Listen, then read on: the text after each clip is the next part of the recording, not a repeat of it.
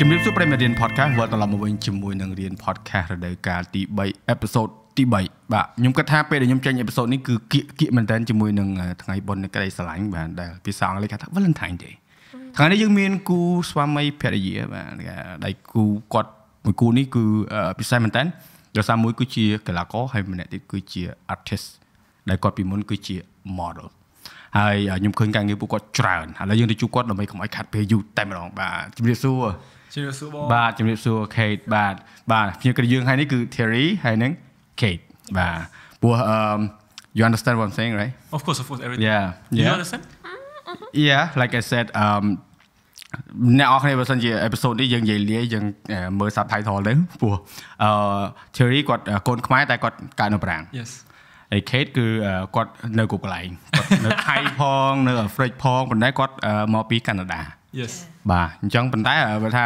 តចរិតអាស៊ីសុតហ្នឹងហើយright you like you Asian right yeah on the inside on the inside so okay let's start with the lady first yes, how long you been here Kate so my family moved here in 2009 yeah my parents were working at an international school so yeah I came 2009 with my sister and I finished high school here and then I went to Canada for university in 2013 14ish but I kept coming back because he was here and it was so cold in Canada and yeah so I moved back and then like back and forth a little bit but yeah since 2009 yeah back and forth so like over 10 years wow that's quite a long time a very long time yeah more so than you finished high school here yeah that I didn't hear of like I could not find that like I mean like it would be creepy to just to go dig down on people like history but I mean I always do research on guests yes, like for you as well Thierry ពីមុនលេងនៅប្រាំង yeah ខ្ញុំដូចខ្ញុំកាន់នៅប្រាំង and លេងខ្ញុំចាប់ផ្ដើមលេងបាល់ពេលខ្ញុំអាយុ11ឆ្នាំ10ឆ្នាំ yeah like in a small club in my city called Olne Subo yes yeah so ខ្ញុំលេងនៅ club ហ្នឹងជិត3-4 ឆ្នាំ and នៅក្នុងជំរើសហ្នឹងដូចខ្ញុំចាប់ផ្ដើមមានដូចអារម្មណ៍ wow I want to be professional and then so I moved to another city close to mine and then that's where I started like to show myself because we in the division we play against like PSG Lille or club like this you know so it's easier for you to show your talent and stuff yeah because that area there's a lot of big clubs there right many yeah hold on let me check my sound yeah it's recording sorry yes I know always worry about that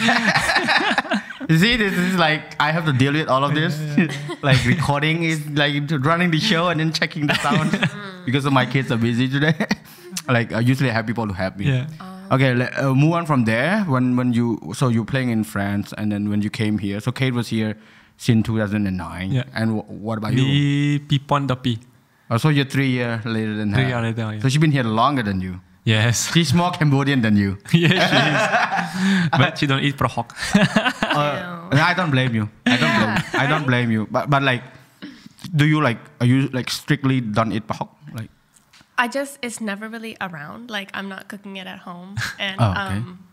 Yeah I mean it would be interesting to hear right like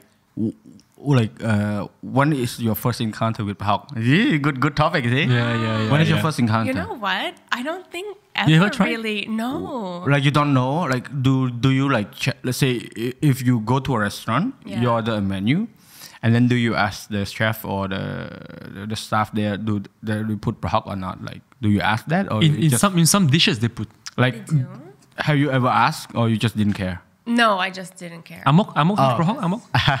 Okay, so I would say this. Yeah, amok no. Amok didn't have prahok. Okay. But there are other that put prahok. Yes. Like Lamachu. Oh, so she had. I think indirectly you actually have tried it. Yes. It's just like some chefs they're really good at eliminating the smell. Like you have prahok in there, but it doesn't smell. Yes. So that's probably your encounter. I'll eat it that way. Yeah. So let's make it stay that way, right? Yeah. I mean, like some people would just say, "Oh, you should try." Like force people to do it. Like you know, if you want, like say, like for you, for example, but you're different because you've been around here for so long. But I mean, if I have a friend from abroad and I introduce them a food menu and then try to force him to eat it or her to eat it, it's kind of feel bad in a way that, right? You should not. If they like it, just let it be. If they don't like it, don't force them. Yeah. But I mean, eventually I have friends before when he came, when I was in high school. So I came back and he came here with me and he never ate frog before. You tried frog before? I have, yeah. Right. So it's good. Yeah. So he's American, So he was like, "Oh, frog, ew." So we were on the way back to from Siem Reap to here. On the way, we stopped the bus and then I ordered some food. I forgot that he didn't eat frog, so I ordered frog fried ginger. So good. Yeah, right. Yeah. Unintentionally, without even planning, he ate it. You didn't tell him? No, I didn't know. I forgot. So he That's ate the it. best way to make try. Yeah. And then he came to me like, "Bro, what's that meat, man? So good." I'm like, "Oh, I'm in trouble, I just told him chicken, man. Yeah. It's like little chicken. Yeah, but then like 2-3 days later, we kind of like got drunk and stuff. And I told him, "Bro, that was frog." You got mad? No, he didn't get mad. He just like, "Dude, next time just don't tell me." That's like I swear. I mean, I'm okay with that. Like, don't force anyone to do anything that you want them to learn. Better not, yeah. Yeah, especially like like for local, right? They have friends or tourists whatsoever. Don't force them. Yeah. Let them adapt by themselves, and then once they experience it, like I think Kate definitely experienced Prahok without knowing. Yes, Yeah. 100%. For sure. Even in omelette, right? Yeah. I love that one. You never tried, I think, yeah. I don't know. I like try to eat like clean food, like not so fried and stuff. Like So I mostly don't eat like much vegetable, like mostly. food from the street. Oh, okay. I used to be so concerned about like what I eat and. No, that's fine. Yeah, that's fine. That's so fine. I don't really have much experience with like. No, but because your work also. Yes. You used to be a model. I mean, your diet is like so strict. I mean, that's like anybody can choose, I guess, what their diet is. True. But yeah, like as a teenager, I definitely was like aware of what I was eating and. Yeah. That's good. Yeah. But It's a bit good. extreme to some point, but I feel like it's taught me, like now it's all about health. And before it was probably about not eating, but now it's like. Yeah, she was very skinny before. Yeah, but now I researched a lot about like what food is good for your body and like. Wow. All this And nowadays you have more access to that. Yeah, the internet. Yeah. No, but also like, doesn't matter if you've done a lot of research, but if you didn't take any actions. Yeah. I mean, like. Also, yeah. But you have like projects going on, right? Like with fitness that I saw, Yes, right? yes. Yeah. Like, can you share a little bit? Like, I mean, we can come back to Thierry later. let's the Lady woman. first. Yeah, lady first, because I did get a chance to look through it. I mean, I saw the visual that you're doing. It's like a lot of things to do with working out and then staying fit, and I mean, it's kind of matched with your work experience. Yeah. In a way, but then at the same time, what really like the driving force that led you to do it? Like, what was the inspiration? I would say it's like maybe it matches my work, but also just like my personal journey. So yeah, like I was always into nutrition and fitness as a teenager, and then after having kids, like I was just I wanted to get back to feeling good and also looking good. So yeah, the fitness products that I've brought here for MareFit are like what I use to get back on track. So as a mom, like we have no energy. So I couldn't like go to the gym and run for hours, and I couldn't like lift heavy weights. But the products we have is like silicone weights, which is just light weights to put around your arms or your ankles. And it's more like yoga, Pilates, or you just go on a walk and you have extra weight. And also the resistance bands for strength training. It's kind of like using your own body weight, so it's not like so intense. But if you want to build up and make it intense and build muscle, you can also with the products I chose. So yeah, it's just sharing like what I went through and what really helped me and what I wish I had at that time. And yeah, so that's what it is. Yeah. Wow. I mean, hearing you saying about like going back to your your old look and then feeling good about yourself, it reminds me of my wife as well. Like after she had kids, I mean, like a lot of men who don't have kids would not understand it. No. Like I mean, we still don't understand like completely, but I mean we experience the process. Like we witness the emotion from the woman who went through that. Because even my wife as well, like when you ask me like I have 1 kid, and she just say that's enough. I mean, like a lot of people were like, why you should have more? I mean, like her health, she has health problem, and when we had the boy, she almost like going through a tough time. So I don't want to experience the feeling again. I mean, for her as well, like I have no right to force her to have another kid. Yeah, it's her choice, right? I mean, also she has to feel comfortable with her body to carry another baby. As well, what you're saying is like. It must be really tough, like, of course, like the physical, like appearances, all of these things, it's contribute to your emotion. Yeah. Doesn't matter how much like you feel inside, but at the same time you're going out and all of these things. It's kind of like, I mean, of course, some people, they kind of like don't care about it, but some people, they do, it's their own way of life, right? And you bringing up the Merfit projects where I saw, I mean, like the visual, honestly, if I didn't see your name, like the brand under your name, I would not think that it was local, man. I know. I thought it was just like, wait.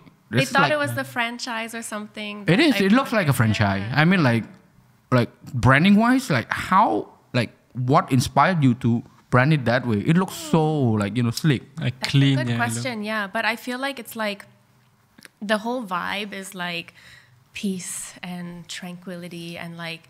It's just like exercise really, but it's all about mental health also. So like, yeah, the visuals are, we actually went to Go Wrong to shoot something like, yes, thank you for the support. Yeah, I brought like the video and photography team there and the model, and we like shot at the beach, and it was so that was in Go Wrong. Yeah, we actually went there.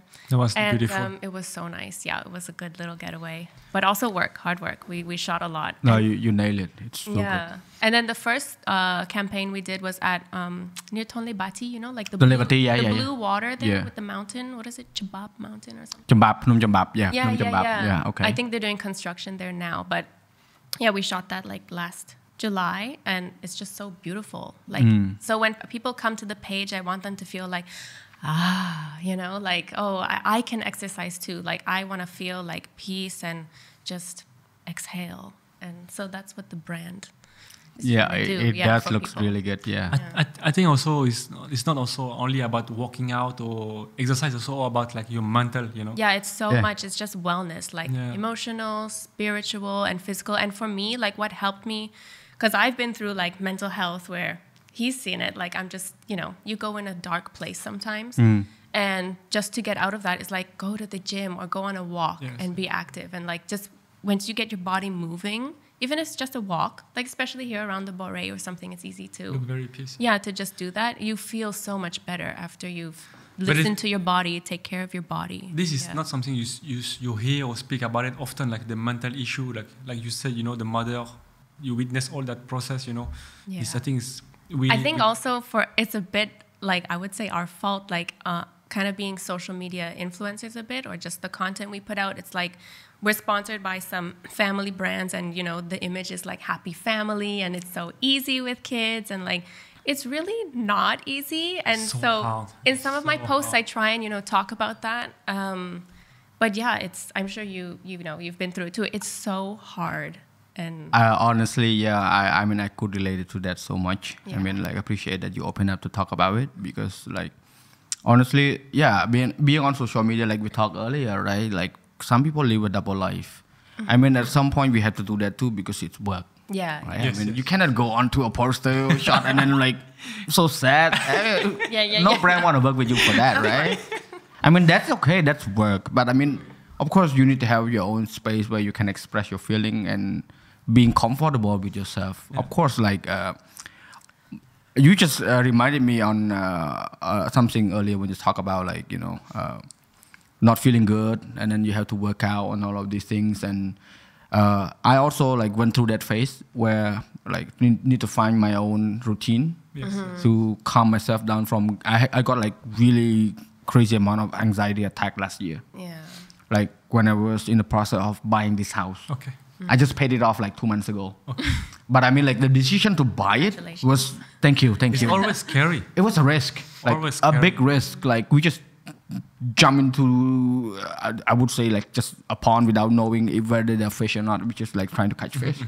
I mean, somewhat we managed to do it, but it was just like random things that we could not even control, you know. I can feel you on that. It just, if you don't find something that can calm you down, you're going to be in trouble. Yes.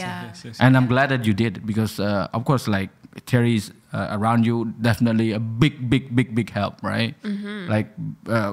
Like for me as well, I have my wife being like the only partner where I can share a lot of things with, like anything at all. Of course. And that's, I mean, that's one of the things that helps as well. Yeah. But of course, the fitness, and then when you talk about the inner peace, like some people ask me, you know, I'm almost 40, right?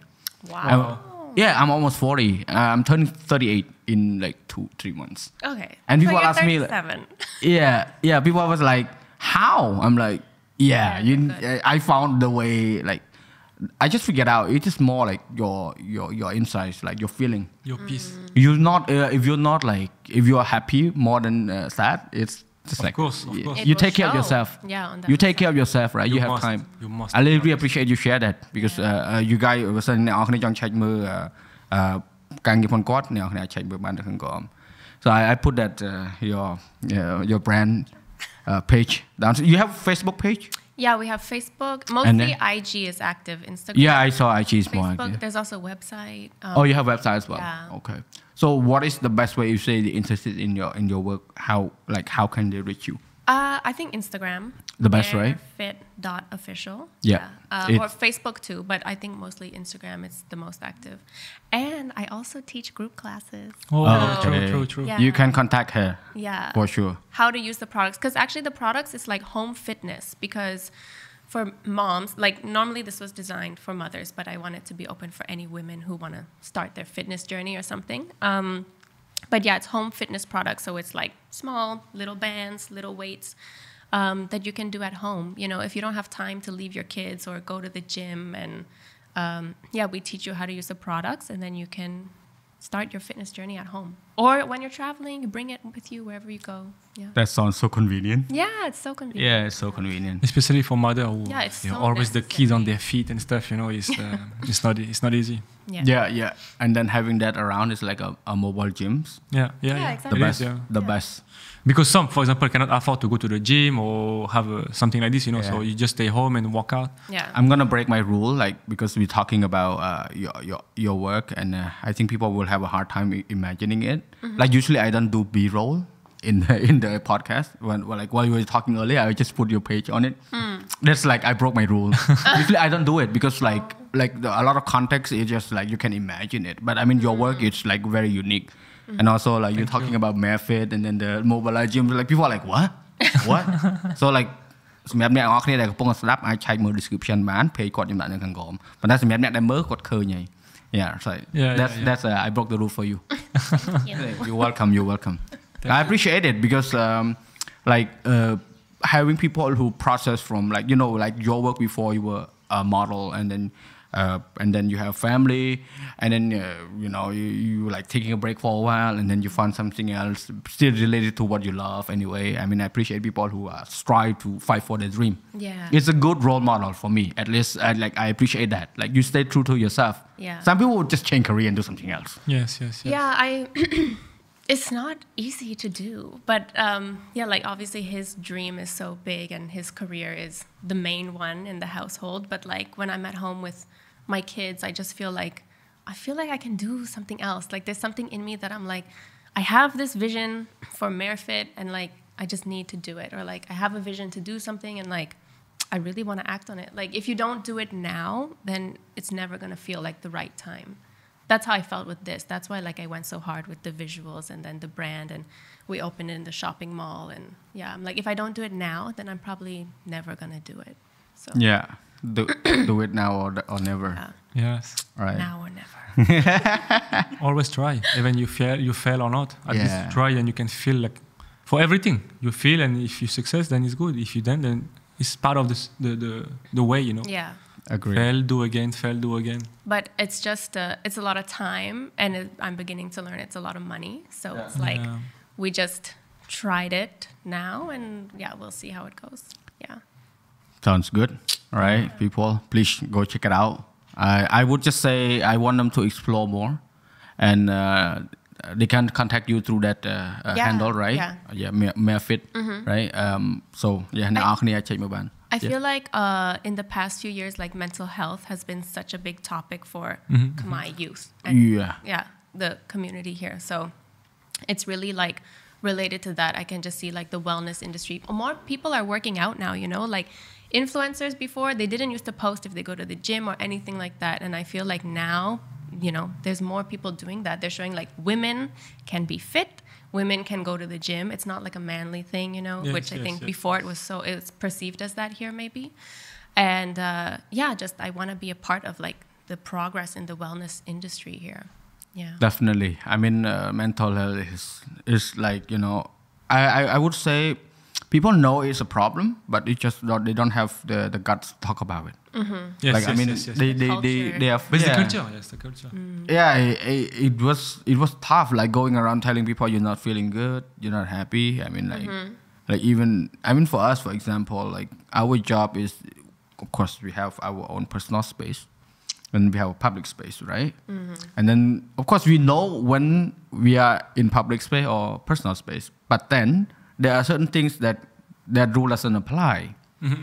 You have to open yourself to both spaces. Like say, hey, I'm not feeling good today, guys. If you meet me outside, I'm not smiling or I'm not friendly enough, please don't mind me, you know? Yes. Yeah. But that sometimes you just feel so pressure. You just don't want people to misjudge you. Yes. Because of your feeling. Then you force yourself to act happy. Yes. And then you're not genuine. And then people will just say, oh, this guy's fake. Yes. I mean, like there always are consequences to any action. But Always. But right now, I really encourage people to talk about their feeling in a way that, like, you know, that's like seek help at least, so that, you know, they can feel a little bit better rather than just being alone. Yes, and yes, it's so true. good. I feel like once you talk about it, you can get over it and get through it and like get to the other side. Whereas if you never acknowledge that you're not feeling well or you think like something's off, then you'll never be able to like see it as an issue and get through it. Yeah. If you just be under the table, just put it on the table, finish it off and take it out. Yeah, exactly. Yeah, it's true. It's the best way to take care of it, I think. Yeah. Like me, for example, also in football, I have like so many struggles, you know, but I never put it on public or on social media. And She's also, the only I would one. say like I never realize or like you never show it if you're struggling. I don't with try to something. show at home also as well because I have my kids and my wife at home. She only know when I come home and I lose. I don't want to talk to anything, to anyone. I just want to eat and do my stuff, go sleep, you know. But other than that, all my stress, sometimes I talk to her a little bit about this and that, but I try to not show it at home also because I feel like they don't deserve that, you know. They need me happy at home and try to take care of everything and because like we are the men at home, you know. So I want to be happy in front of my kids as well. So. Yeah. I mean, like spread the good influence for them. Yes, it's true. I mean, like we have kids. We know this feeling. Like we don't like kids. They get the vibe. They get straight away. I mean, if you're negative or you are not feeling well and stuff, they just gonna. When parents are fighting, they know straight away. Also, my boy would charge in. Like even if me or my wife raise the voice just a little bit, he's just gonna come like. Of course, 100%. Yeah, he just doesn't want that to happen. Like he wants us to be happy. Yes, which is good. I mean, kids, they want us to be happy. Yes. Yeah. They absorb everything and they see everything, they hear everything. So you have to be careful also about this. Yeah, of course. And also whatever you're saying and what you show. They copy. Just copy. I don't say that's not copy. It's just clone. Like completely like the same. Yeah. Like even some words, Yeah. Not straight away, but later on they just say that word to you. Out of nowhere. Exactly. Yeah, and then you were like, eh. Oh, I said it. Yeah, you can't do anything. You're like, oh, you. But she said, I heard you say last time, so I say. That's tough. Yeah. Only people with kids would know. Yeah. I forgot so many times. Like it changes me too. Like the way I make video as well. Like before, I was not really care about what I'm saying in the video. Like some slang and some like curse word, and I would just say it. And then my son watched my video. He watched the video and he like recite what I was saying. I'm like, ooh, no. I have to like watch my mouth. Yes. Yeah. Because I think also your audience now is, let's say maybe a bit younger to like a big gap of age. So Yeah, now we have big gap. Yeah. So they have to make sure like they got a good influence. I mean, not try to act at anything, but we just don't want to spread the bad influence on them, right? Like language wise, unless they know what it means, then they can say it. But I mean, kids, just kids, you know. Yeah. So innocent. Yeah. I swear, yeah. Just want love and attention. Just love and hug and kiss. Man, this podcast sounds like parents just talk about the kids. This is all we do, yes. It is, you know, in a sort of way, because when you, for example, you hear Kate talking, like I can see you feel emotional because I think you have memories also, you know, about this. And the same when I hear you also. So it's good to hear, you know, and like feel like like we all pass this way and stuff, you know. Yeah, definitely. And like in terms of where we are now, right? Like looking back, I mean, like for us, we know, we came a long way. For most people, they would just say, they made it. Yeah. And then they just like... Of course. They just see you here and like they think it's so easy and you're happy, you know. Yeah, of course. And like especially for you in sport, you have to go through so much process. So much. To be where you're at now. And also like... I told you earlier, I went through your background a little bit, like, so your both parents are Khmer, right? And you were born from Battambang. From Battambang? Yeah. Oh, I'm also from Battambang. Everyone look like, it sounds like they're from Battambang. No, okay, no offense to other. All the cool people are from Battambang. Sorry. Khmer. You've been to Battambang? I don't think so. I don't think I've ever been, no. Ooh, you should now. You've been recently? Did I go? Yeah. Like, was it 4 or 5 months ago? Okay. It's so much better now. It's so much cleaner. And then the infrastructure is way better. More stuff to do also? Yes. Okay. And also now they're like, they have night market. You can get night market. And then the riverside, they clean it up. Nice. They got a new governor. Like, he's doing a really good job. Which happened to be uncle of my friends. Hello. She also listened to he did a great job. And then also like they have festival like from time to time as well, like, which I mean, no offense to the previous governor, of course, but it's just like they won. I think they won like one of the best city awards, something in Asia. I heard something about that. Really? Yeah, Battambang. I want to go because I want to ride that train, that open train. Yeah. Is only in Battambang this one? I mean, it's a signature. Yeah. So, but how long to go in Battambang now? I would say like 5 hours. That's the problem, you know. We want to. No, the road is almost finished now. Okay. It's so good, the highway. They're making a highway to go to Battambang. Yeah, right now we have a highway. It's like completely like open up. It's almost like it's gonna be as good as going to Siem Reap. Okay. And also like how to say, they cleaning up certain areas for us to go to, so we have more things to do. And like historic sites in Battambang, we have a couple where like you go see the bat, like the bat cave, and then the sunset there at the Sampang Mountain. The bat cave, Yeah, this is like the only place where you can enjoy it. They have like, I mean, it's a tourist site, of course. Yes. But then there's like COVID-19. Oh yeah, true. Oh, now that's a good reminder actually, because my family have very strict rule for that too. Yeah. That's why I live here. Because I work, I meet so many people. Oh yeah. So they were like, I also like feel that I have responsible for that. Yeah. But I mean also I take care of myself too, like always checking every time. Like before I met you guys, I test myself too. Okay. I don't want to be the one who spread the COVID to my guests, man. I rather like, okay, the guests, if they come, they have it, fine. But if I have it, I spread it intentionally. But I feel now it's finished, you know. So nice, still there. It's just not as scary as before. Not showing it like more. Yeah, I mean before it was. It's too much. That's crazy. Oh my God, people get depressed from that. But compared to other country, we did very, very, very well. So COVID started when we were in Malaysia, in Ipoh, like small town, and when it was starting, I was just watching the news all the time, and I ordered like the full suit.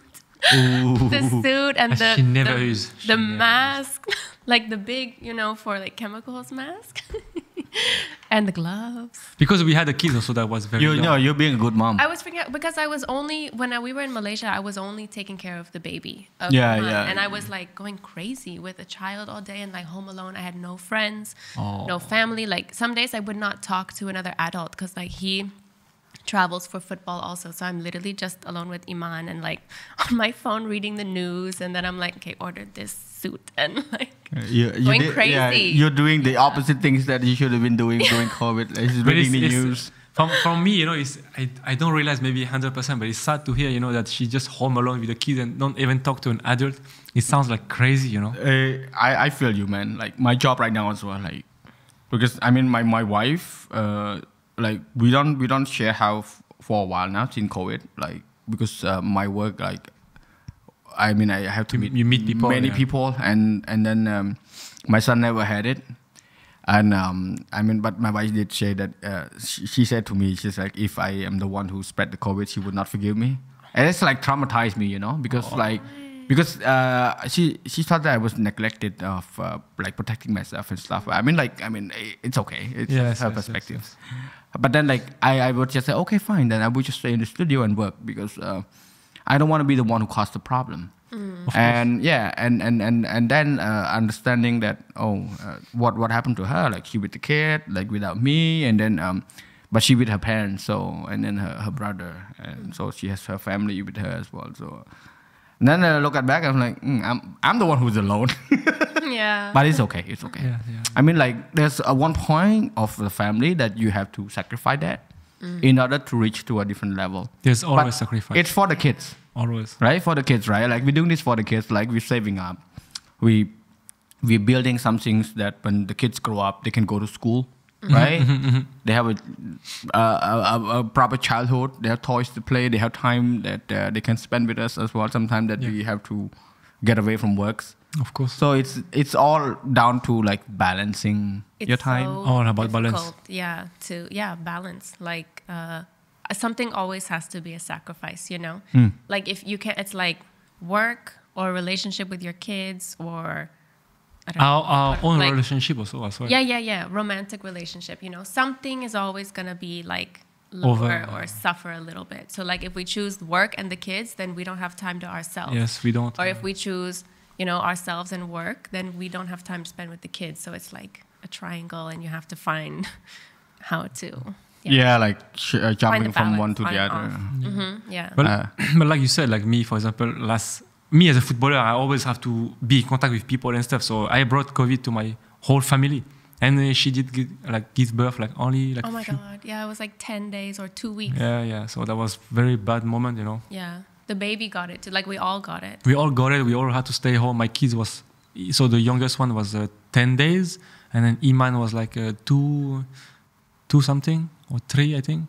3.5. 3? No, 2.5. 2.5. I don't know. Yeah. That was bad. So, but that's part of the journey. It's not easy. Yeah, I mean that's the sacrifice you are willing to make. I mean, yeah. The thing is, I like the COVID was going around in the football teams at the time. Like it was like a thing, and then it's like, okay, you should stop going to training, like just don't go to work, if it's going, they know it's going around, they need to do like a little quarantine thing and you stay at home. But they were like, oh, why don't you just camp at the football stadium and like stay there and then just just do football, and so you won't infect your family. I'm like, but we need you at home. So it was like the dilemma. I don't mind, like you need to come home, but hard. Yeah, in the end we got it. But I don't know, you can't really blame someone. It's just how it is. That's all it happens, right? I mean, like I said, if you can protect it, if you can avoid it, then good. If you cannot, then what can you do? And as long as you like unintentionally it happens, we're not like, oh, let's infect that person. Yes. Like no, it happens. Yeah, it's a pandemic. Yeah. So I definitely used it though. I'm like, you brought COVID here, so you changed the diaper, or like something like that. Yeah, I think I said that a few times. But she always used that. Like for example, I'm going to London next in 2 weeks, and she said, "You're going to London, so you have to do all the diaper now." So actually, I don't say that. I tell my kid. Yeah. I tell Iman, I'm like, okay, go tell Papa he's going to London soon, so he changed Lola's diaper. And then she'll go and tell him. But I have, in the other hand, like I cannot say anything because when I go away from family, I go for so long. Like for example, in December, I was in national team.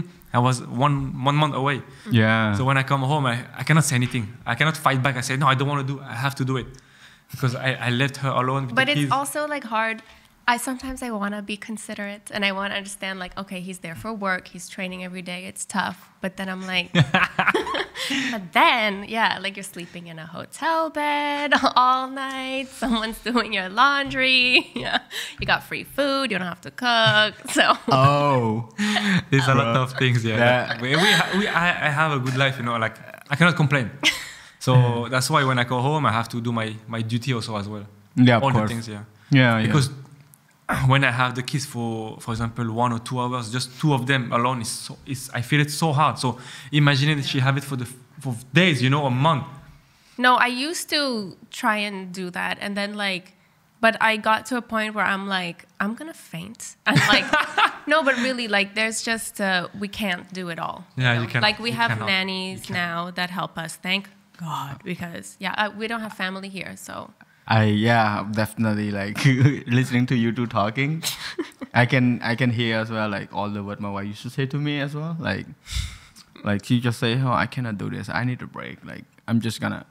You must. They're not like robots, you know. Yeah. But like honestly, for your work as well, you travel a lot, which is kind of impossible for you to take a break from work to come to see them. Like I'm luckier because like I'm here.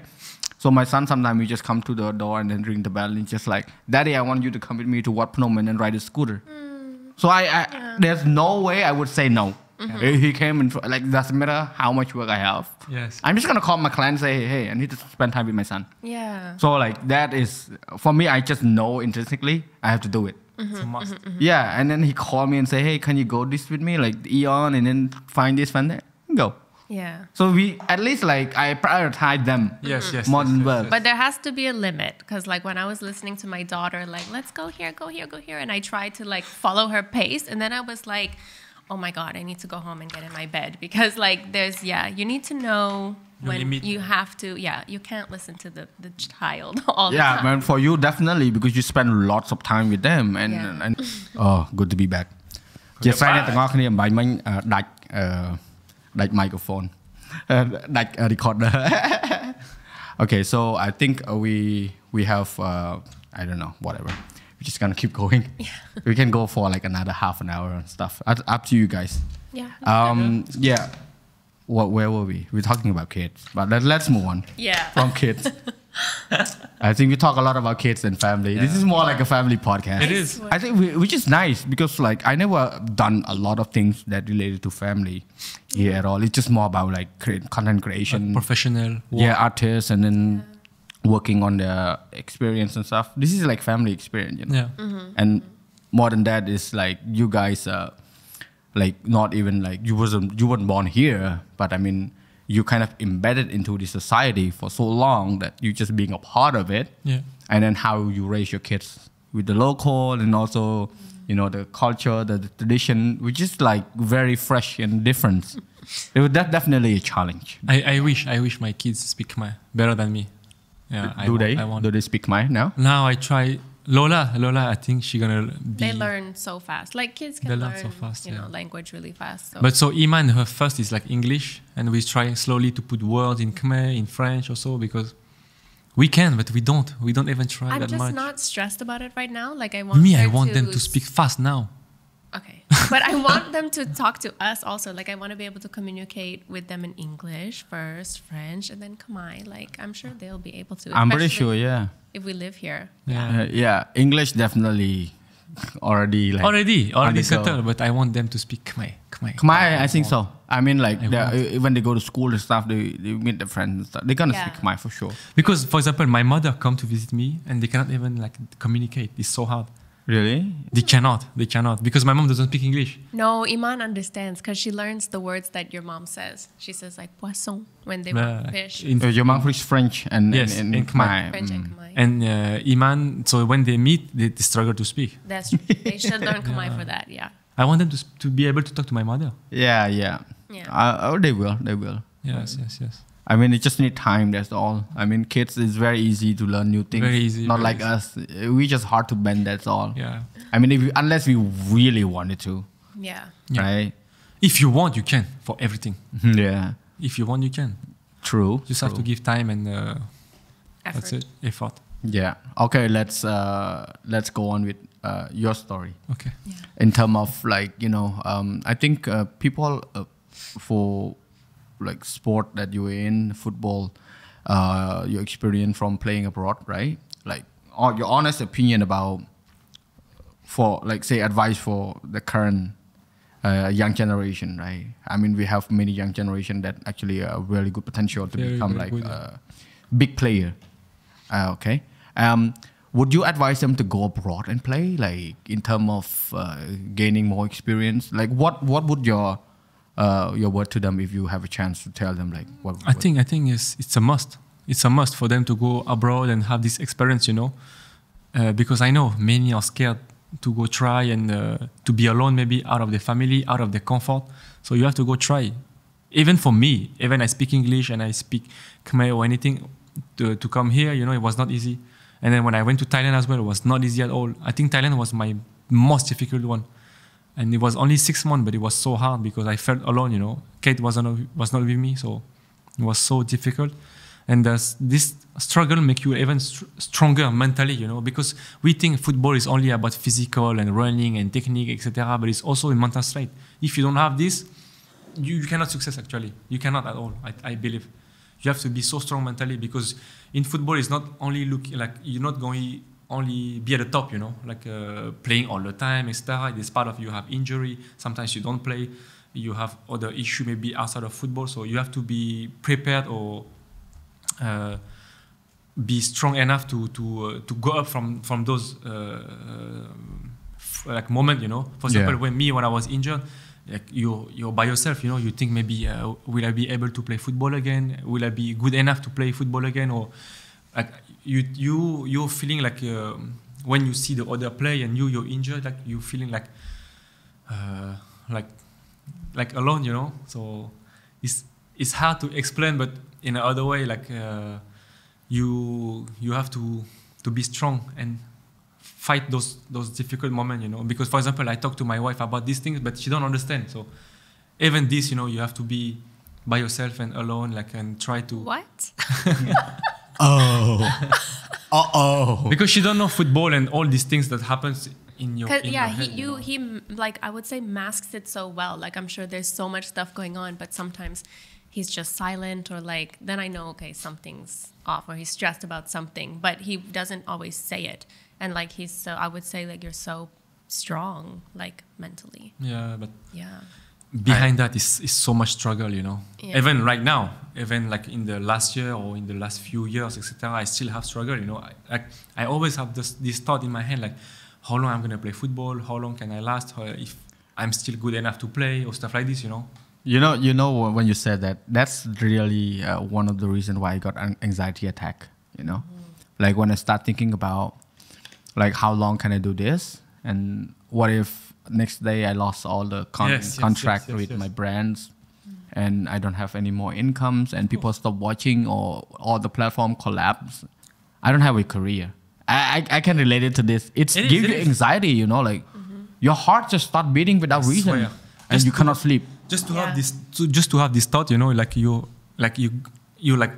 switch off, like and then people try to calm you down. It doesn't help. You just need space. Yeah, and it has to go by itself. Yes. That's what I went through before I bought this house. Before I reached to this point, I would say now I'm much happier. Like I learned how to suppress that and just acknowledge it. It's like it's fine. I mean, everyone has that problem. Mm-hmm. But everyone also like go through the process of this difficulty differently. For example, like someone else will go through it maybe more easier or something. So everyone is different. But at the end of the day, like you can go through it. You have to know yourself, try to be positive. So, and then you can go through that one and maybe be stronger mentally.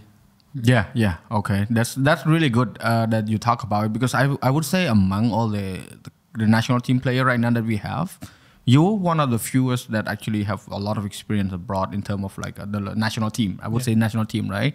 Boris also playing a lot abroad, right? Your friends, Boris? Boris, yeah, yes, Boris yes, also. Yes. And I honestly like I would personally as a fan of national team and also the local team here, I would say I would want to see like the local player going abroad as well to gain experience. We don't have to be long. Yeah. Right? It can be shorter. It can be a year or two. It's you fine. can go and have a look at your like also grow experience, to see how is the life, the culture, try to adapt, and also not only be here and only speak Khmer and stay in your comfort, you know. Go there and try, and maybe you will learn about yourself more, you know. That's good. Not only about football, it's also human, you know. That's the good things about it. So for me, like, I think all the players need to go and try. You're young or you're even older, you can try. Like for example, Boris went like abroad like at 29 years old. So there's no age. When you feel you're ready and you want to try, and just go. Do it. Just do it. Yeah. So that's actually this is my wish. You know, I want to see more Khmer players to go play abroad. You know, because I feel there's many quality player actually can do it, and I feel because I went to play outside, so I know the quality, and I feel they can actually play. So it's just. They don't have the guts to go the guts to go to try and of course that's I mean like your advice and your opinion are related to this. Honestly, it's you have to hear it from someone who's been there. You have to hear it yourself, like especially you. Like I would not ask somebody else who never been playing in another league and say, hey, how is it like, you know, because you know this, you've been there, you know how like all of these things you have to deal with. Of course, like you go abroad, you have to deal with food, family, all of these things. But I mean, Khmer people, you know, like they build strong, you know, they grow up without parents sometimes. For me, it's just, there's no excuse. If you can and you want, there's no excuse. You can go try. Food is not an excuse for me, you know. You can and eat everything. You can try to adapt to survive, you know, at least you have food, you know, so eat something that to help you become stronger and physically, you know. So this is how I think, you know.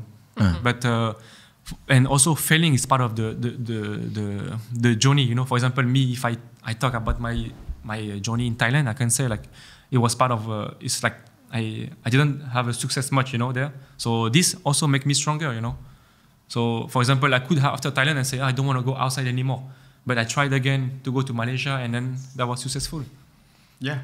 Of course, that's definitely a learning process. No, it's funny because when he was in Thailand and it wasn't going well, our relationship wasn't going well. Was not. Yeah. So this nobody know actually about this. You know, that's why, like we had like a little bit like break off. And you know what? Actually, the first time I went to visit his family in France in like 2014 or 15, his mom brought us to, I don't know, like her sister's house or aunt or something like this. And she read our poems. Yeah. And she told me, she's like, oh, you guys, like, if you're going to do business together, if it's going to be successful, that means your relationship like is successful or something like that. Like, yeah. So if the business isn't going well, that means like your relationship is not gonna go well. Oh, so you're so funny. Like that is kind of. So you have to like you on good term. Yes. And if we're good. Yeah. If we're in love, then the business. Happily. And my career, like we go up, and it's true. It's true. In Thailand, so like we had like struggle, and also had struggle like in my career and mentally big time. I was all alone there in my hotel room, and it was so hard. So hard. Even though I could speak English to some player, and the food was amazing. Nothing to say. I love Thailand, and we go there often. I should have gone. Yeah, I could have gone with him, but I was like, I just moved back from Canada to come here to live with him here, and then like I left a few months after that, he's like, oh, I'm gonna go to Krabi, but it was like. He was actually, I would say, depressed like the months before leaving because there was an issue with like the club he was signed to here. Yes. And they weren't going to renew his contract and stuff like this. But like, I didn't really get it. Like, I didn't understand why he's so silent, why he's not like paying attention to me and stuff like that. Also, I think I was like 19, right? But so you can hear, you know, from her part, you know, like all of these things, all the struggle I had, you know, like we don't talk about it. I never talk about it. Like I complain about this, you know. It's only I give to her all these feelings, like when I struggled to get a new contract, when I was injured and all those things, you know, moving abroad. So this is very, very like hard. It was very hard. It was very, very hard. I mean, I don't blame you for doing this too, because like sometimes, you know, it's just like you could not find better word to explain. And like rather just let time heal itself and then explain itself, but at the same time fighting to find the right solution for it. I mean also like the experience that you have also, I mean like for me at this age, I think I've been through a lot of stuff that some of them are just normal to me now. It's not really new. I can just like it's fine, I can deal with that, right? I mean, of course that's a part of learning, and then like appreciate the fact that you keep going forward. You don't go back. Like, I mean, at this, like you're almost 30 now, right? I'm 31 now. Yeah. So at this age, some people were just considering, let's do business or do something else. To be honest, most of the local players already are about to retire when they reach that age, you know. That's what I'm saying. Yeah. So I want to play as long as I can. Also perform. I want to perform as my best. You can play another 10 years, no problem. I hope to play at least 5 years. At least 5 years. Yeah, at but like the top level, you know. I don't want to be here and play and just cruise and chilling, you know.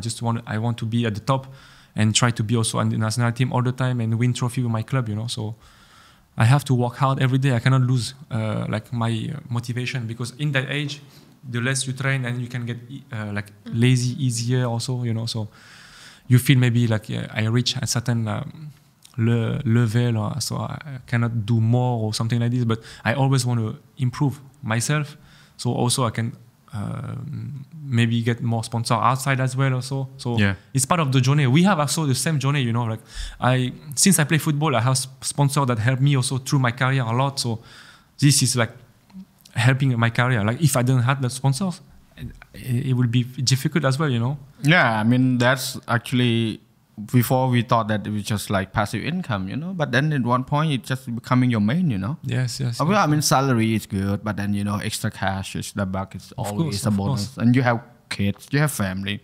I mean, not to say that we have to feed them, but it's just a responsibility as a parent. You need to make sure your kid live a good life, right? And this is really stressful. We like imagine your kid coming to you and asking for a toy and you cannot afford it. I had that childhood. Like, I never had toys to play. I never had things that I wish I could have, like, get access to. So when I see my kids like growing up, like when he was born, I was at my lowest point. I had zero money. But then I say, no, I don't want my kid to grow up like me, you know. Let's just fight it, you know. I think same for you two as well. Like, they are like an extra energy. It is. For you to go a little further, right? Of course, our passion, our dedication, our goal, our plan is always there. But I mean, without them, you would have less discipline or less. Yes, discipline. Yeah. It adds an extra discipline in your life, and like you cannot lose yourself, you know. For example, like you think like, oh, tonight I'm gonna go have a drink, relax, or go to club, but the day after you cannot have energy for your kids. I cannot, you know. That's why now I have more discipline about this. I don't want to do anything the day before. So when I'm off, I want to have full time for my kids and enjoy, you know. Yeah. Of course. I totally agree on that. It's one of those things that you just know that you have to do it. No matter what, right? Well, it's still not easy though. It's like sometimes when you've been working or you're with your kids I guess it's different for me because like I spend more time with them already. Yeah. So when I want a break, I'm like, I want a break, but you want to be off of everything. Offline, yeah. But you owe it to your kids to spend like family time all together. So because sometimes when he has free time, I'm like, okay, you take them, and I'm gonna chill. But you know, it's important that we do stuff all together with both of us there, I think. It's something that we are, I think, learning also and processing, Because of course you want to rest, but me, I want also to have time all together because we don't have that much time together actually. I'm so busy at work. I go to training and my day is actually finished. I leave at 12, I come back at 6. Some of the kids are already sleeping, so you know it's so much time that I have at work. I don't complain because it's part of my job, you know. But Yeah, it's part of the struggle as a father also and as a footballer. But don't you think it's I mean like normal is boring, you know? Like in terms of like finding a different routine, you know, like it is interesting like when we share experience. I mean at the end of the day we kind of live similar like dilemma of how we balance the time with each other. And like of course you two have a relationship to maintain. You have a passion, you have a life dedication, like you know, a goal to achieve. But at the same time you have kids you need to raise and spend time with, and also make memories of course with each other. When they grow up they remember what they did together, and this is just like, of course, I mean, to just sit here and talk, it's so simple. Like, it's so easy, right? Like, so much pressure. Once you're like practicing it, I'm just like, oh man, this is tough. Because it makes you think about like your own childhood, you know, and what memories you have of your parents, or like how you grew up, and you're like, your childhood, you know, you only get once. Like every moment that's memorable, it can like impact your whole life after, you know, depending on how, I guess, mentally aware and like strong you are. But like certain things like, oh, if your mom didn't buy you a bicycle when you were a certain age, or like something, it seems so small when your parents doing it, but when you're a child, it can be like, oh my God, my mom doesn't love me, or like, just like, you know, and it can really affect the child their whole life. I don't know, but maybe that's not the best example. But stuff like that, like your childhood is really important. You only get one. No, every moment is like they remember everything. I agree. Even me as well. I remember most of my childhood stuff as well, like things that my parents bought for me, and then what they did. I mean, that changed my life. I mean, like giving me a computer, like from the saving and stuff. That like back then in 1997, nobody had computers. I had. They just sacrificed that for me because they thought that I was really into it. And it changed my life. Well, clearly, like it changed my life entirely. So. And that was things that I'm trying to do with my kids too. Like I want him to have something that he would remember for the rest of his life. That I did this with my dad and stuff. You know, like trying to explore it.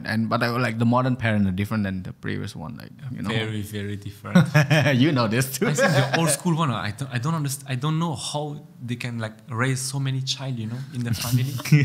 Now. Yeah, his grandmother had 10 kids. Yeah, maybe all of the grandmothers before, but now nowadays one kid and mother are done. Yeah, or two. No, I'm not like blaming you, but I'm just telling now compared to before. You know? Yeah. The family number definitely getting smaller, but it's also tougher to actually raise them too. There's so many outside like external influence that you have to monitoring, right? Even from their phone, the things they watch, or like friends, thing they see. Like it's always gonna be like concerning for the parents to think about. All the time, right? Stress level, the money, always the same. Yeah, but then you need to kind of like you know, you can see like if someone is enjoying their life or not in terms of like having the right path to their career, like to their goal is. Yeah, like you can see it on the face, you know. Like so, for you too, I can see like you're doing things that you love. Yes. Which means like you can smile like happily without faking it. Like I can tell people you can see someone happy, I believe. Yeah, you can of course. It's glowing, you know. The glow is around them, like yes. It is. Like it's spreading, you know, your positivity and. But that's also like for you in sport. Like, does your emotion contribute to your performance on the field?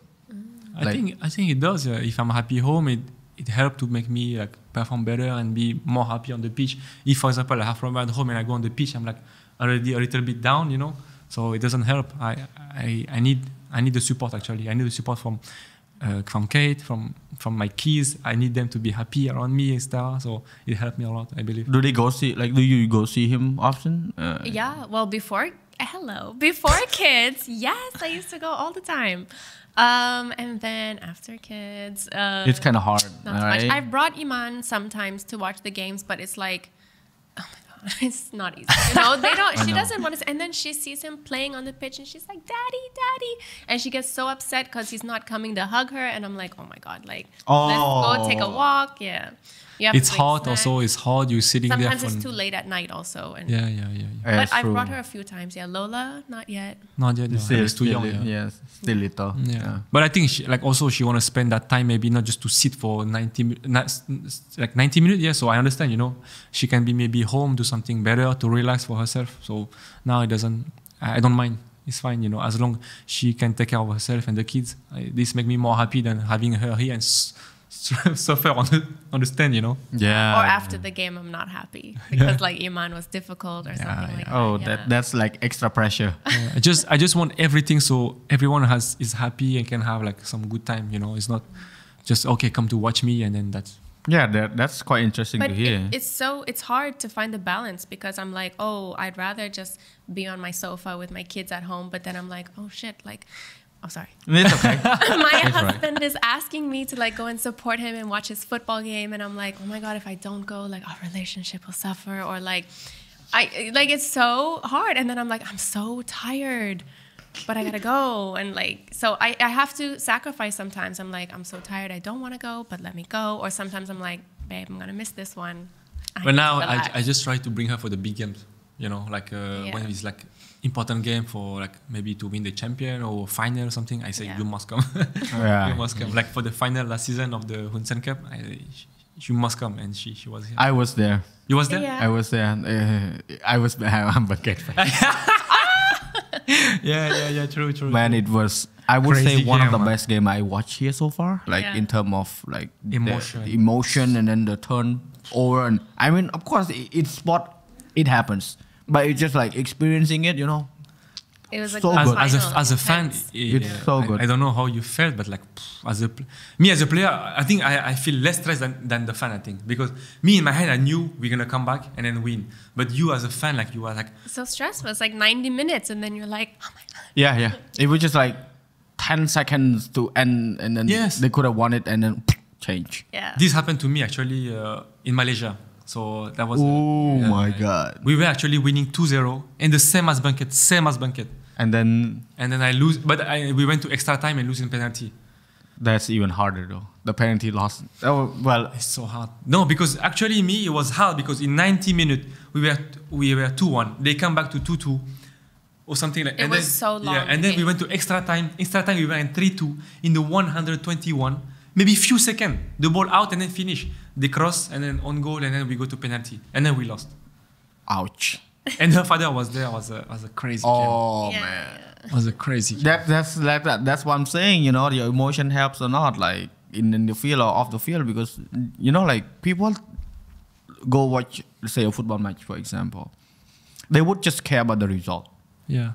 And they would care about how you perform. They don't know. They have no clue what you went through. They don't know.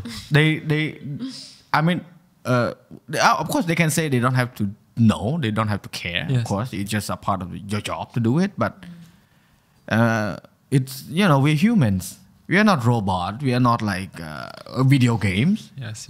Where you have to just be controlled by someone else. Well, you have to perform as someone else as well, like everybody else as well, on the field and off the field. So all of this extra, for example, me before the final, the day before, I was so sick.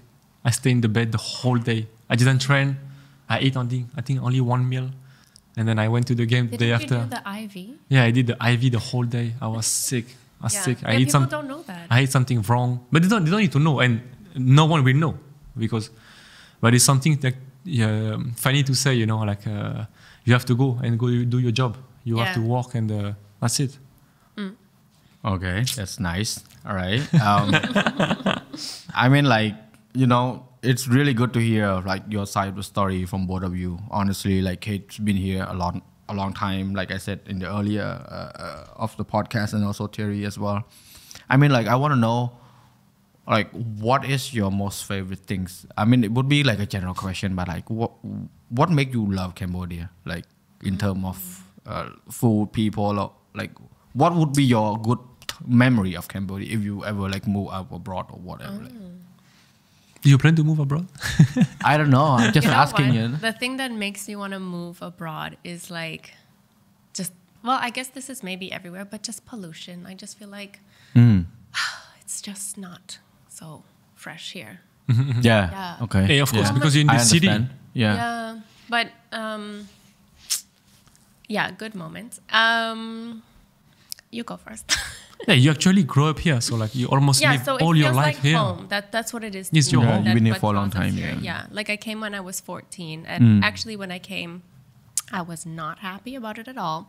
So that's kind of why, like, I just haven't, I would say, learned Khmer. Okay, it's not an excuse now. It's been 10 years. But when I moved here, I was like a teenager, 14 years old. I had to leave all my friends behind who were like my family when we were living in Tanzania. And my dad, you know, was like, okay, we're all leaving. We're going to move to Cambodia. I got a new job there. And like me and my sister were just like I would say heartbroken, you know. You have to leave the friends that you think you're going to finish your school years with, right? So when we came here, I was like, oh. And also, it's next to Thailand, and we used to live in Thailand when I was younger. So I was like, why don't we just go back to Thailand where we know the language, the food, and we have memories there. And so I was like super upset that we were here. And I just was angry, like, you know, typical teenager. So that was like, I have like a love-hate relationship with Cambodia in the beginning, but now obviously it's brought me the best things in life. Yeah. Like the best things in life. Yeah. And the kids. But yeah, so it's like, it's just been such a strange journey, but you're here. It's like we're here, and like what an adventure, you know. It's home. That's what I can say. Yeah. Wow. Yeah, the word home is big. It's big. It's big. It's like a lot of to cover. I mean, like that type of word, like you could not use it in like a daily life or normal like occasion. Like you know, you already have to feel it. Yeah. I just feel like you know, comfortable and like warm. Like physically, you know. Like for example, when we were in Malaysia, she was not happy. She don't like to live in Malaysia. She said, I want to go back to Cambodia. I prefer there, etc. Because I have my friends, I have my connection, I know people. Brown cafe. I want to like little things. Yeah, I know where to go, what to do, etc. But in Malaysia, she was just home. Yeah. Home and. I was also afraid. Yes. Yeah, because that time was a tough time, right? Yeah. Was COVID also? No, but just like. I would say it's a conservative country. Malaysia is a Muslim, little more regulation. They do have like a certain rule that you have to follow, which is kind of hard. And big city, like compared to here, there was like highways and like it was just. In KL, right? Actually, no, we weren't even in KL. We were in Terengganu. Terengganu, okay. Near the island. Okay. Yeah, the island, right? Small town. So that's where our first baby born. Yeah. Ooh, in Malaysia. Yeah. Wow. But it was good. The birthing, everything. Amazing. The care was Amazing. good. Yeah, the facilities, It was so they're much more developed than here. But for our second one also, she born here and everything was good. Yeah, I mean now you just need money. That's all. It was just the way the women were like taking care of me after birth, like teaching me about breastfeeding and just coming in and like so like motherly. The nurses were so good, which I think that was kind of missing here. Maybe because they know it was our second child, but the way, like, I'm so glad the first one was born. What the way it happened was really good. Yeah. So you were well prepared for the second one. You know what's going on. Yeah. Okay. Yeah, because they really take care of you. Like they thought like about you. You need some rest, so we take the baby. I think because the away. whole culture is like, you know, women with the children, and so that's what they know how to teach you about that. Yeah. Women are taking care of the kids, so That's good. What about you, Thierry? he loved it there. You have like for here, for example. For here, I always say this as a joke, you know, but Cambodia changed my life. But the reality is, I was making a joke with my father before. I remember we were in the car, and he said, "Yeah, you want to go play football in Cambodia?" I think I was like 13 or 14 years old, but I was at that age where I was growing up as footballer in France. You know, I was in a football school. I was playing for national team of France, and I was never are we gonna go to Cambodia? Why? And now it's changed my life. It changed my life for the best in everything. You know, I met Kate. I have a family. I have I would say a great career. I'm happy with my career, with what I did. You know, so it very changed my career. I don't know what I will have done if I was stay in France because I was struggling. You know. Before I came to Cambodia, I was working. I had the difficulty to reach the professional level. So I was like working part-time and training also in the night. So that was very hard for me. So I said, okay, I'm going to try and go to Cambodia, and I want to live as a professional football player. And since then, I don't regret at all. For me, it's just magic, the journey I have here, with everything I have done, and more coming also. So I'm just so happy. Outside and on the pitch with the people I met, and everything. To be honest, I love it. No, I mean, well, I was just like so into the story. Yeah. Imagining everything is like with your dad talking about I mean that is a part of life, isn't it? Like sometimes you don't need to have clear-cut goals or direction where you want to go, but you just need your heart kind of telling you where you want it. But of course, if I could be professional in France, I would have maybe stay in France and have a big career or something. But I failed in France, and I tried. I went to many trials in professional club, you know, and I failed many times, almost like maybe 10 times, you know. So, and but because of that, I still didn't give up. I wanted to be professional. This was the goal in my head. I knew I wanted to be a professional. So this opportunity in Cambodia came, and I was very happy and released, you know. Even I came here, I knew no one. I came only with Boris and Danny. So I'm very grateful to all the clubs, all the people that I met that helped me during my career.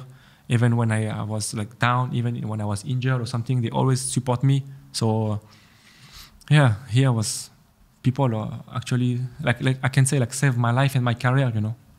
Yeah, I mean you came in the right time, because like when we need like people like you came in and, you know, contribute to the local, you know, like the mindset also, like the experience, like I told Nick as well. Like it's really amazing to see people who sacrifice their life abroad and coming back here and just live with us, you know. Me, I don't feel like I come here to sacrifice and I come here as a hero to her, but I just come here to develop myself as a football player, to be a professional player, you know, and to perform and help my team to win, you know. I never had this idea of like coming here and try to be someone and show off to the local, you know. I never thought like that, you know. No. I mean, I'm saying this on behalf of you. I mean, of course, this is right. Like the mindset you have is completely like fair and square. For me, what I'm saying is just like, because I've been abroad. Yeah. As a Cambodian who went to study abroad and was offered a chance to live abroad as well. I know like life out there can be much easier than here. Yes. I have the money, I can go order anything, but here like sometimes you have the money, you cannot even order things. Amazon doesn't exist. eBay doesn't exist. When I was in the US, everything is just in a click of the button, right?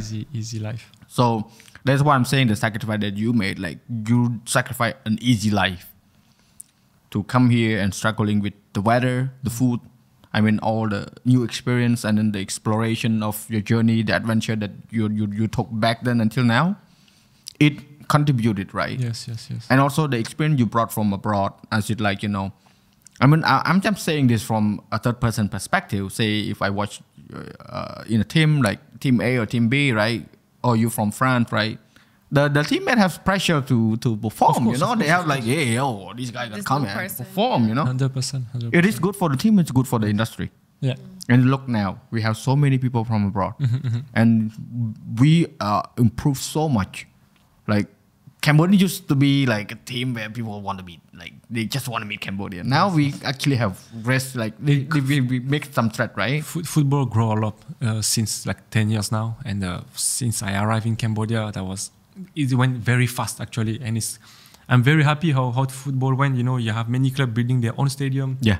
They have their own facilities. And that's why it make also Cambodia football player, the young generation also become a better footballer. So I think Cambodia is going on the good way, and they can reach like the top of Asian football here, and later Asia, of course. So I hope to be part of it later, maybe on or outside the pitch. So this is. I can tell where this is going. Yeah. I mean, you have to ask her too, because your job is like away from family a lot. But I mean, coaching stuff will probably easier. Yeah. Not like player, because player you have to commit it a lot, but coaching stuff you can take time off. Yeah. Yeah. So that's you have less pressure maybe on your on your life. On your own fitness. Yeah, on your own fitness. But I want to stay fit. Yeah. Stay fit, man. Yeah. Stay fit. Yeah, but to come back on the sacrifice part, I feel like I did a big sacrifice to come here when I had to adapt to the lifestyle of Cambodia. For example, when I remember we were living in the Khmer house in Khmer Sub, you know, we were like.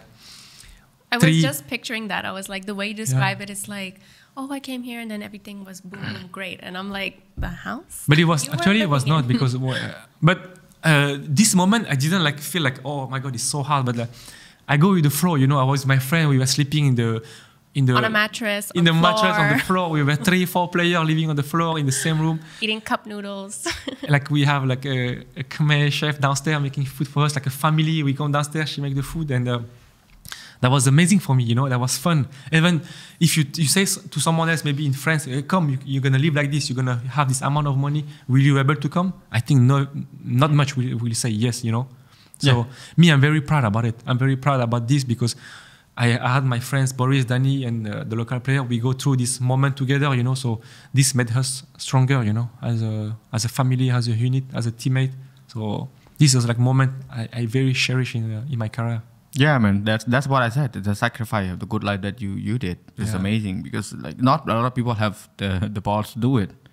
They would think a lot and then they would just ask a lot and take a lot of time to do it and then until it's too late and then I started from actually zero in Cambodia and now I'm for example here, you know, but people don't know where I started, you know. So and if the new player from abroad come, they are like already like coming at a certain level of good condition of life, you know, and good amount of salary already, for example. So it's different, you know. So I'm proud because we came together on this journey. I met her actually since 2013, so she know me from 0 actually, you know. That's the woman that would accept you for who you are. Yeah. You same with my wife. I know her way back since I was broke. Yeah. We were broke. You can be broke, but you're still good looking. So. But I'm so thankful, you know, because she was here for me since even when I was struggling. Sometimes she was lucky she had a job. Me, I was earning a little bit, so she could help me and stuff like this, you know. So like we were helping each other all the time. So that's the amazing journey we had together, you know. It's not only look good from and now 2 kids. Long way, huh? Maybe one more. Hey, I'm out of this. You guys can talk later at home. Yeah. Okay. We're just joking about it, but if she don't want to, like I said, the woman has to choose. She has all the decision to make. She's the big boss. It's not even that. Like I would love to have like a huge family together, but it's like realistically, it's just not easy. It's not possible. I think like after having one kid it was getting better. And I was like, oh, wow, I finally have some time to myself. And then turns out I was already 3 months pregnant. Like, we didn't even know for the second one. Oh. So it was just like, it feels like one after the other. And then the second one came and I was like it's just. And also, if you want to have like more kids, you want to have them to the same close age, you know? You don't also then the age gap's not too big and then they can play with each other, right? Yeah. But it's like, it's hard. Like, I didn't sleep, you know, for the past 3-4 years. She also, like, she don't mention, but she also have, like, health problem, you know, and mental issue. Like you said, like, that's the thing, you never talk in the life, you know. So that's why you to tell me that you had, like, mental issue before. Anxiety. This is something anxiety like... attack, This should make the people also aware of this. Like, don't be afraid to talk about this, you know. Yeah, of course. I mean, I opened it about it. It's just, like, of course, like, Kate noticed, like, sometimes you know you're aware of which space you're in, like, which space that you are more comfortable to talk to, and also like the people who listen, are they willing to listen to you or not? And like there's no point talking to the people who does not listen to you, who doesn't acknowledge how you feel, right? So like with you guys, I open up to it because we've been through this. We know it's a part of life. I mean, it's a part of the process of going places, and then we learn how to deal with it, and then we need help. We got help, right? And then we seek help as well sometimes. So that's just how life is. I mean, like I said, Dongwall is boring. Like life is not easy. Life is not easy. Yeah, of course. And I mean, to have you guys like sharing your part of the story. I mean, definitely for people who listen to the podcast. I hope women listen. I hope there's some mothers out there that They are. I personally get a lot of a lot of women, they send me like a direct message, acknowledge how much they've learned from it. I really appreciate them because like I never know how much like this podcast, like any podcast means to them until they told me. Like really thanks to them for doing this, because it's like for me it's like pure energy, you know. Yeah. When like, something resonates with you, like when you hear it from someone else and you're like, oh my God, someone else is going through that too. Exactly. Yeah, it just makes you feel, even though it's maybe not a good situation, but it makes you feel better about, you know, yourself, like you're not alone. And because sometimes you just feel like this happening to you only happened to you. Yeah. But it happened to many people, you know. You're not alone. Yes. Yeah, you're not alone. And like you asked me earlier, like was it my first time doing podcast in English with Nick last time? It was. And I was so nervous, man. I was just like, oh, how I'm gonna drive it, and then how I'm gonna, and then like it just clicked to me and just like, hey, just don't worry, just whatever, I'll just go with yeah, I mean, it's not like you're not being paid to do this, you're not being told to do this, you want to do this, just do it. Yes. And it turned out to be okay. I mean, good, and in a way that indirectly inspired some kid who wants to learn English. Like he sent me message and say, oh, thank you, Pooh, because my English is okay, but I never thought that I could have should improve more to be able to speak like that. Of course. I mean, you know, sometimes that happens, right? Like for you as well, for your work with the fitness, with all of that. You know, you just doing this like visual things. When I saw you do all the activities, some people, they would just look at it and then, you know, like, oh, I never thought this could be a possibility. Just having this, I don't need to go to the gym, you know, like going to places and bring it along with me, and then have like 15 minutes, 30 minutes, whatever spare time, and just work out a little bit and feel good about myself as well. Yeah. For Thierry too, like suppress the feeling from work and then at home, make sure it doesn't affect your family. That's a really good advice. Yeah. A lot of people would not share that kind of stuff though. It's just like so personal. Yeah. But it's feel good also to share it, you know. So it feels so good, you know.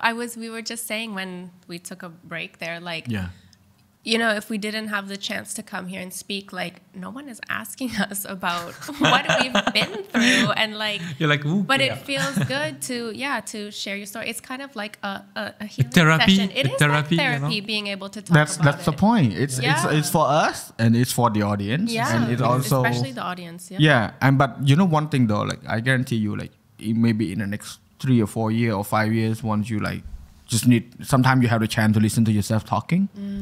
It will make you feel so good, because I'm pretty sure you're gonna improve, you're gonna go places, and then and you were like, oh, that's where I was. Yeah. Right. And even for me too. I mean, I met so many people, and like they taught me something all the time. Like for you, for example, like first I thought only like my wife, she's Cambodian, so I thought, oh, is it all the Cambodian women are like that and stuff? Like, you know, I'm so Americanized. Like, I'm so like independent. Like, if I say, hey, I don't want to do it, I don't want to do it. But then like, so sometimes you need to just say, hey, okay, I need to adjust. Then I cannot be too independent, right? So that's my problem. How long you guys been together? Together for, I think, like 10 years. 10 years? Yeah, almost 10 years. Yeah, in 2012. Wow. And officially in 2013, like she never say, we have the same. We don't have a date. Yeah, we didn't have a date. Like our date was just like going to like Royal Palace and walking around together, and didn't even like no flirting, just purely just conversations. So but I mean, I know this. Like when I was in the US, I mean, I you know, like American is experience wise, you know a lot of things. But this is just like different, you know.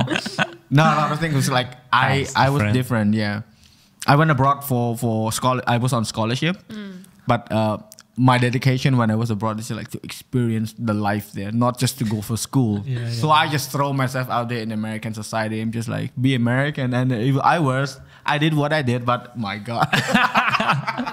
It will be a good story to share with my son when he grows up. It's just like that. I just leave it there. You know this kid. Do I? I mean, you know it as like, how wild is it out there? Like, you know this too. It is. Yeah, I mean. Me actually, I don't know much. I don't though, but you do, maybe in France. But I don't know, because me, I live in a football school. So like you wake up, you go to school. In the school, is only 3-4 people in the same room. And then you go to lunch, and then you go to training. So I always see the same people every every day. So And I never go to the previous school. Like Yeah. before, only before, like when I was. for me, when I went to Canada for university, we were in a long distance Yes, long distance. Yeah. relationship. Ish. And Ish, so ish. I was not going anywhere, doing anything. Oh, you're just in school. Yeah. But I was literally, like we had a house for the students to live in, and I met one of my best friends there, and like he was gay, and like I don't know, I was not She was just mostly in the room, In the scene. walking, Oh, I drinking. drinking by myself. I was everywhere.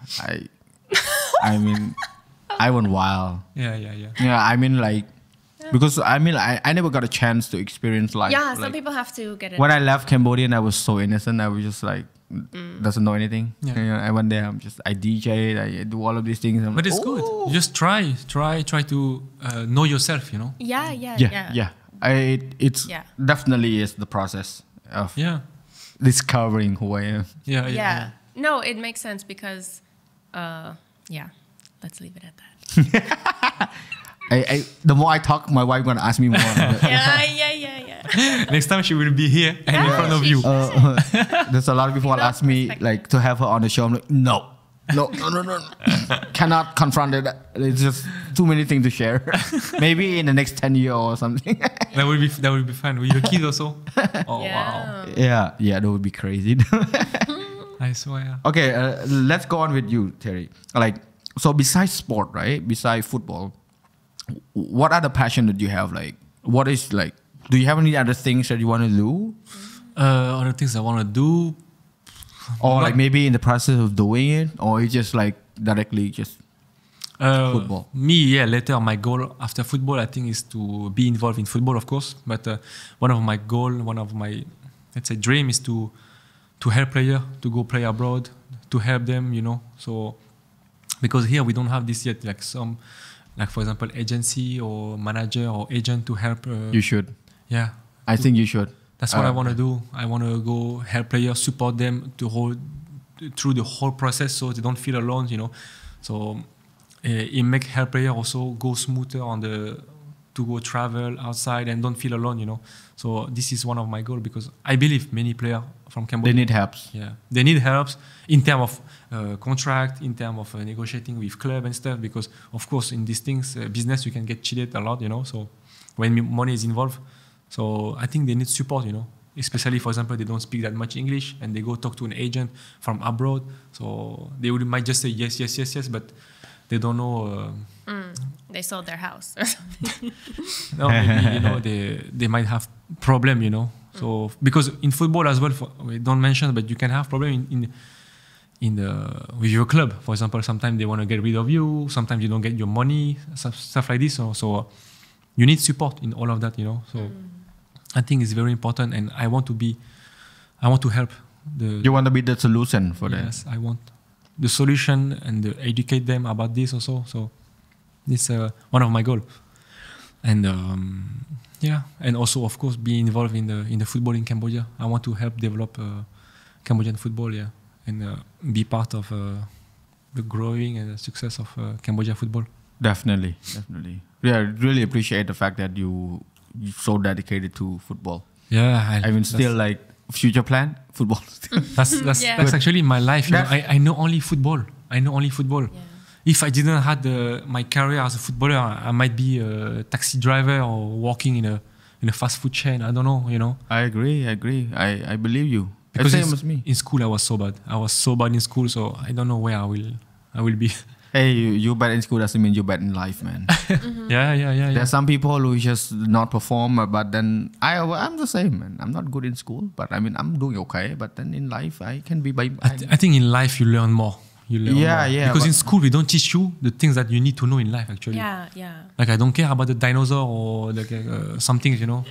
Like teach me about things like how to save money or things that are gonna happen in life. This we don't know actually in school. Yeah, that's why we need to get out from school after we finish and experience the real life. But please go to school. Yes. Stay in school. We are not recommend you to quit school. No, actually, I wish actually. We just say that if you're not good in school, don't give up. No, you can do better outside, yes. But doesn't mean you should quit. No, you shouldn't quit at all. Me, I quit because I was not like good discipline. So okay. I got fired from school. Oh, you got expelled. You say Fire, expelled, expelled. Yeah, I got expelled from school. Wait, what? You got expelled from school? Yeah, I got expelled from school. What did you do? This is other stuff, but I got expelled from school. I got expelled from my football school also. So, Sir, what did you do? Oh, he never told you about it. I never told, and I told you this, babes. Oh, okay. But this I never told to anyone in public, etc. But in France, I was like a rebel, you know. I was not really 100% focused on being a professional. I was just like having fun with my players, my teammates in the football school, because we are only us, you know. So it's, I don't know how to explain, but like I just enjoy it. Because I came out of my family. I left my family very young. I left my family when I was like 13 years old until now. So I was out of my family, and you live in the football environment with my teammates and stuff. So you just want to have fun, and like we're all stupid and silly, you know. So we just want to not focus on school, and you know. Yeah, I mean, kids always be kids. It's okay. You're teenagers like that. Yeah. So I mean, if we're all grown up. It's things that I regret as in my life, but it also made me become where I am and who I am right now. But then, if that didn't happen, you would not have, you not be here, you not meet her. You would be somebody else. I was just gonna say, because I dropped out of university also in Canada. You did? Yeah, and I was accepted to like a photography, a good image arts school in downtown Toronto, and actually I decided I like turned that down, and I went into it was called creative industries. So it's like you learn about the business behind like, you know, film, music, art. And then I majored in fashion, and we had like our little long distance thing at the time. And I just felt like Cambodia was still, you know, in my heart, and moving back to Canada, it was so hard to adjust. And then, like I never finished. So I do kind of regret that, but then like look where we are now. Yes. And then I continued like more schooling here for fashion. Okay. But obviously not the same as what I could have done in Canada. But you could maybe have a better career in Canada. And like focus on art. I used to do a lot of like visual arts, painting and stuff, and photography in high school. And I kind of wish I continued with that. But never too late. I think so. Never too late. So you never know what you're gonna see in the next. That's good. That's good. I'm excited. I wouldn't ask what you're gonna do. I'm excited to see. I was gonna say, because you just asked him that. I'm like, don't ask me. No, I know. That's a good flag. Like red flag says, don't ask. Which is good. I get what you mean. Wow. Drop off. Expel. Drop off. If we keep going, there's many stuff that I can say that people never know, you know. But we just go.